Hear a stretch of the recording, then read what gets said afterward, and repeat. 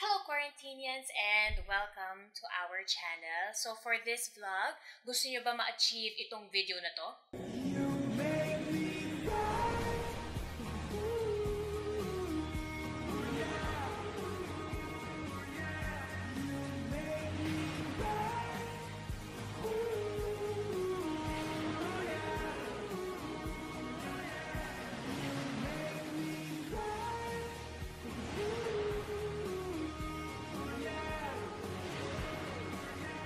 So, kung gusto niyo matutunan yan, don't forget to subscribe, like, and comment kung ano man gusto niyo sabihin or gusto niyo itanong sa amin.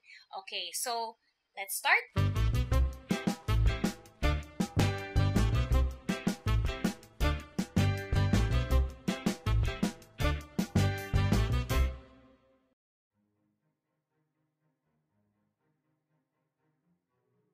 So, for our first step, so step number 1, kailangan i-shoot natin yung subject natin. So, katulad ng ginawa ko kay Jay, sinut ko siya.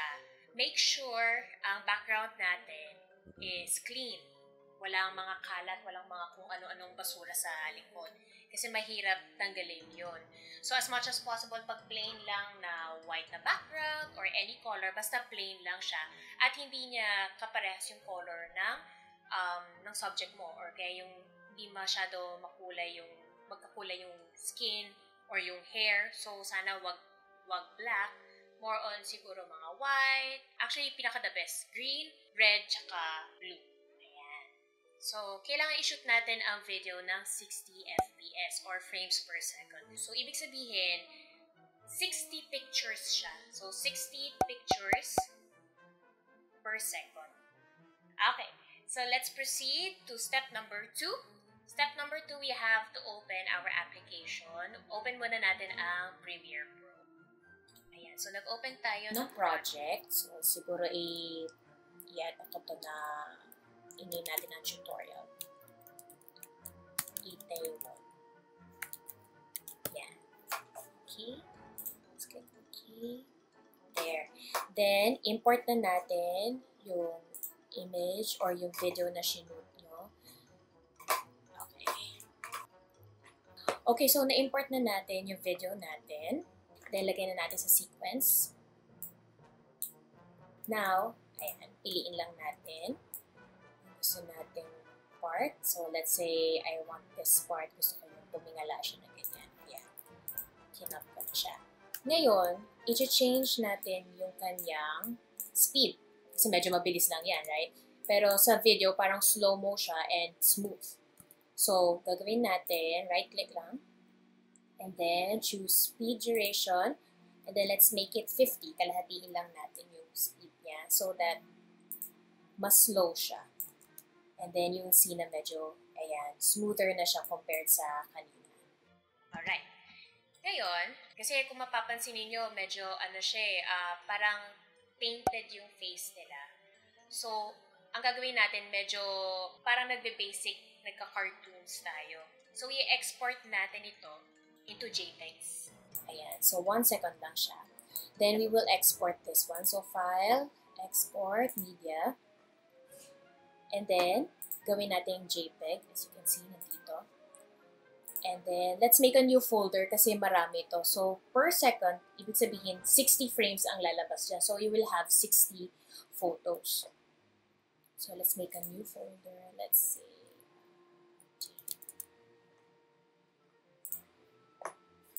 ayan. Make sure na naka-JPEG siya ha.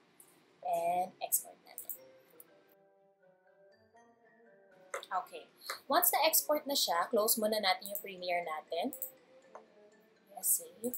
Then, we open another application, ang Photoshop.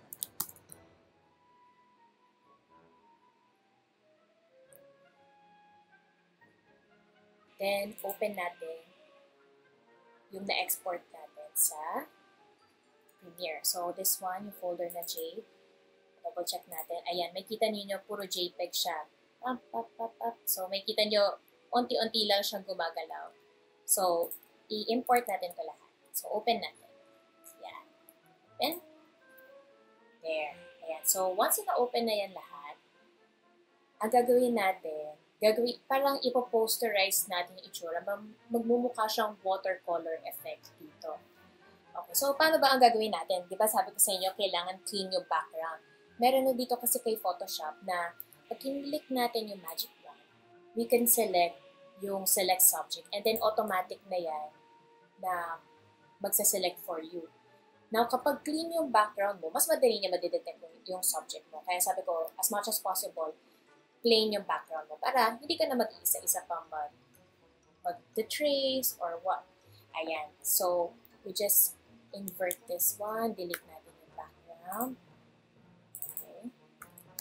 Ayan. So, deleted na yung background. Ngayon, gagawin natin yung effect na parang siyang watercolor. So, what I want you to do is to copy yung layer mo 5 times. So, 1, 2, 3, 4, 5. Ayan. So, dapat 5 layers ang meron tayo. 1, 2, 3, 4, 5. 5 layers. Now, i-hide muna natin yung iba to. Let's start with layer number 1 or dito na lang layer 0. We go to filter. Then, we choose stylize and then emboss. Ayan. So, magiging itsura niya, parang statue yung dating niya. Kailangan kasi natin dito is yung roughness ng photo. So, try nyo. Gayahin nyo na lang din yung numbers ko. So, yung angle natin 135, then yung height natin is 4. Then, click OK. Then, after that one, balik ulit tayo filter. Then, kailangan natin yung roughness ulit eh. So, i-sharpen natin. So, just sharpen it. Then, may kita nyo na medyo parang nagkaroon na siya ng konting outline. Then, after that, punta ulit tayo sa filter. Then, Then, go to filter gallery. So, filter gallery, we will choose under artistic yung cutout. Ayan.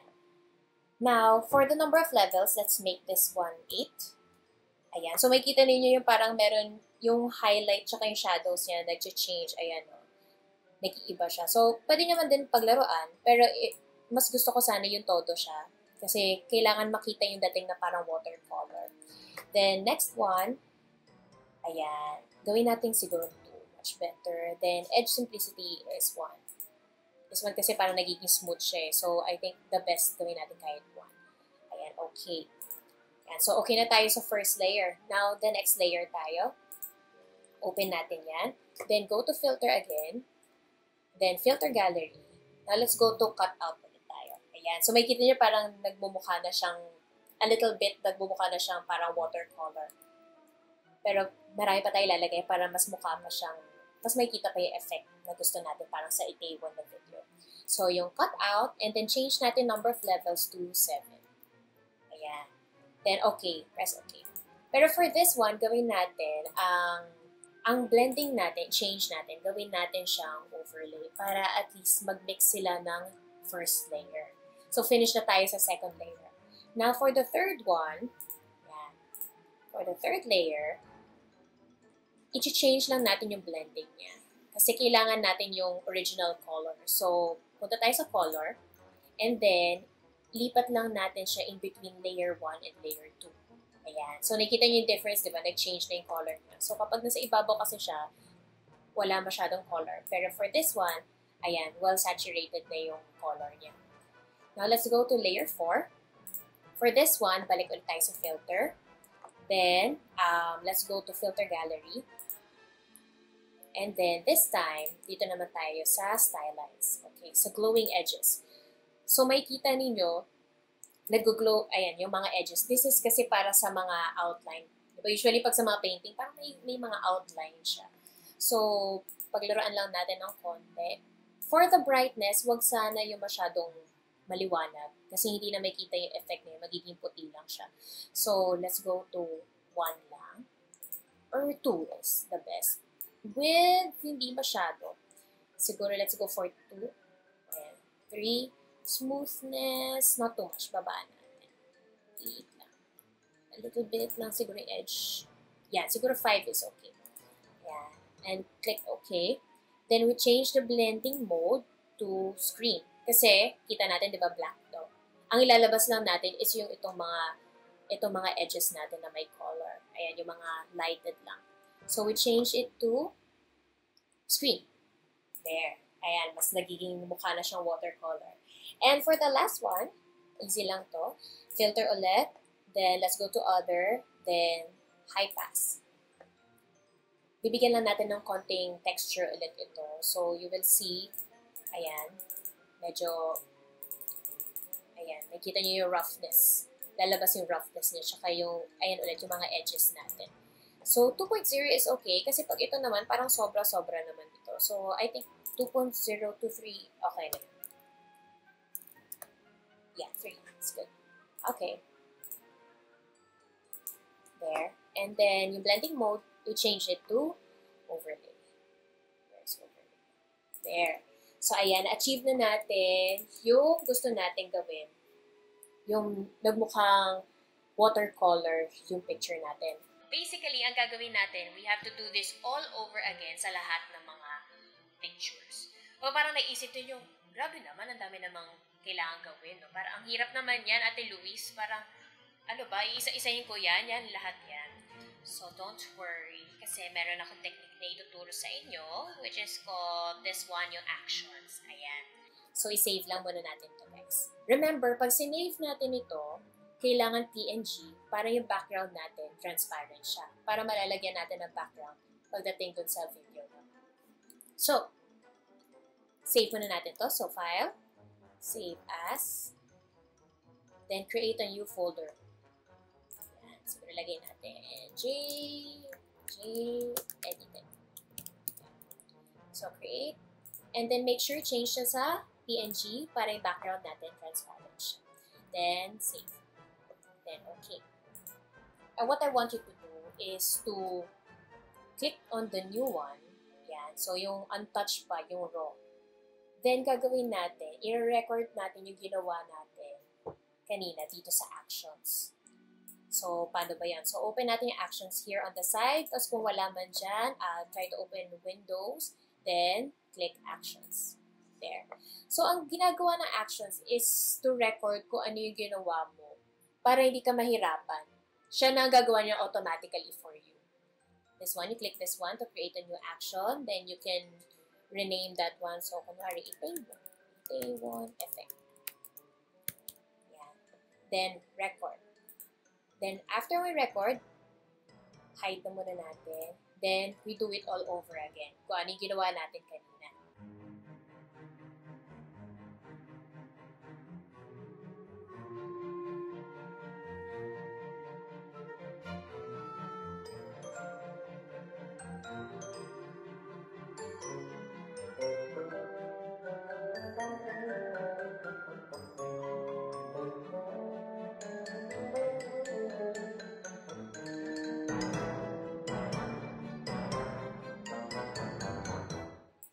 So, pag natapos na yung buong process na yan, then you can do this one sa next naman nating photo.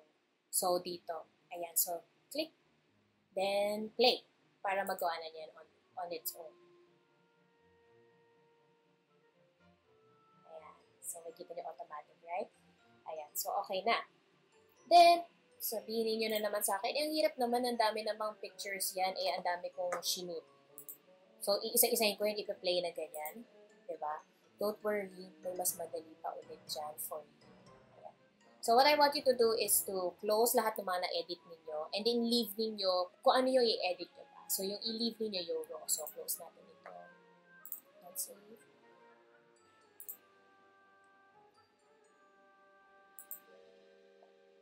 Now, ang gagawin natin, go to File, Automate, then choose Batch. So, ang mangyayari, kukunin natin kung ano yung effect. So, nandito yan sa folder ko na Gemma. And then, sa actions, yung Itaewon effect na ginawa natin kanina. Then, after that, ayan, yung source na pipiliin will be the open files. Kaya sabi ko, i-close ninyo lahat yung mga edited na. Kasi i-edit din niya yun. Then, ang destination natin, sige, we choose a folder.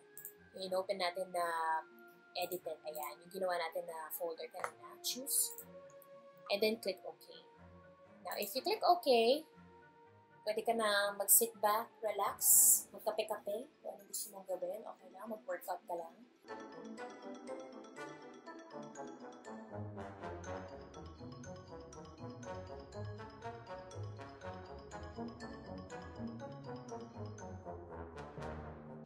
Okay guys, so nakita niyo na lumabas na ulit itong Photoshop. Ibig sabihin na close na lahat ng mga images na ine-edit. So we quit Photoshop muna. There. And then open natin ang Premiere Pro. So may kita ninyo sa folder ninyo after ng Photoshop. Sa isang folder na nilagay natin, nandun yung mga photos ng lahat ng na-edit natin. So import natin yung buong folder na yon sa loob ng Premiere. So, import lang natin. Yan. Then, the whole folder will be here. So, pag in-open nyo, may kita nyo, ayan, yung mga na-edit na natin. So, pwede mo ma-preview yan kung ano yung itsura. Yan lahat yung mga ginawa natin at na-edit na isa-isa. Alright. So, gawin natin, select all. Select all is Command A or Control A pag sa Windows. Then right-click. Then open natin yung new sequence from clip. Para sunod na siya dyan. Ayan. So nakita ninyo, ganyan kadami siya na photos. Okay? Ganyan kadami. As you can see, di ba parang pinlay natin siya. Di ba? Pinlay natin siya. Hindi pa siya gumagalaw. So hindi siya smooth. So, ang pwede natin gawin dyan, stop natin, is to select everything. So, Command A or Control A kapag sa Windows, Command A for Mac, then right-click, then Nest. Nest. So, lagay natin. Ayan. So, magiging isa na lang siya. Pero hindi ibig sabihin burado siya or parang na-merge mo na lahat ng photos. Hindi naman. Ang Nest kasi, parang gagawin lang niya isa, pero you can still edit it. So, if i-double-click mo siya, lalabas pa rin yung original niya na isa-isa. So, let's go back here. Now, para mas maging smooth siya, okay, so gusto natin mangyari is 5 seconds lang, kunwari yung tagal niya. So, kailangan natin siyang bilisan. So, iiksian natin itong layer natin. So, press R. Yan. Shortcut kasi ito ng para sa speed. So, you can drag this one, click this one, and then drag natin hanggang dun sa 5 seconds na gusto natin. Yan. So, you can see na lumiit na siya. And then, pag pinlay natin, magiging smooth na siya. Alright. Maganda. Nakakatuwa. There. So, na-achieve na natin yung gusto nating look na parang siyang painted. Then, if you want to put the background, so pwede ka mag-edit sa Photoshop ng background na gusto ninyo. Parang ginawa ko dun sa Itaewon Class, parang medyo hinawig ko lang yung color sa background. So, ipakita ko din sa inyo kung paano ilagay. So, let's say, itong pinili kong background. So, you just drag it here.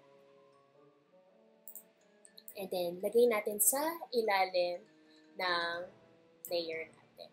See? Kaya sabi ko, i-export natin siya ng PNG para malagyan natin ng background. Hindi mo na iisipin yung mga kung ano-ano pa.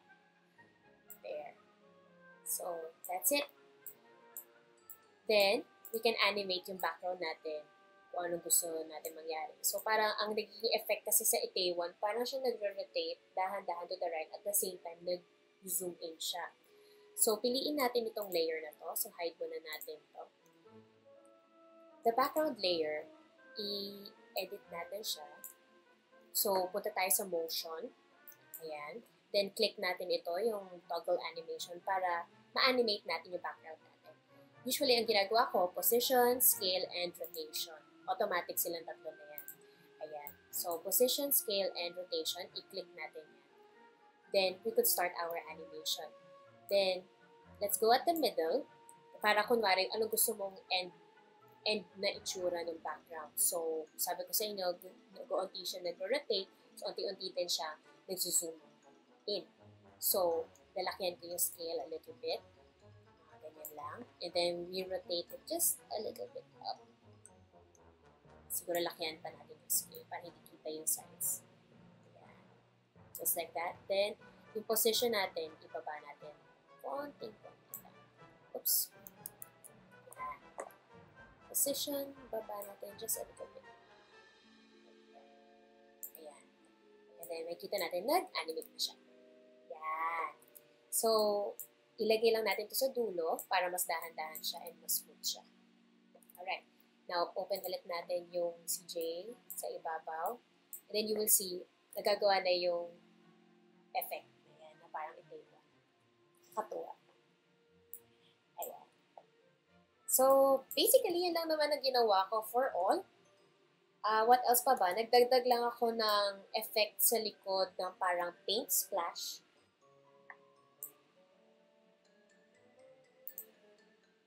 Ayan. So, nag-download ako ng paint splash na ganyan. So, pwede natin isingit dyan sa in-between ng subject natin and yung background natin. Yun. So, ang ganda na effect. So, iksiyan natin ulit. So, press R para medyo bumilis siya a little bit yung pagpasok. Then, play. Yun.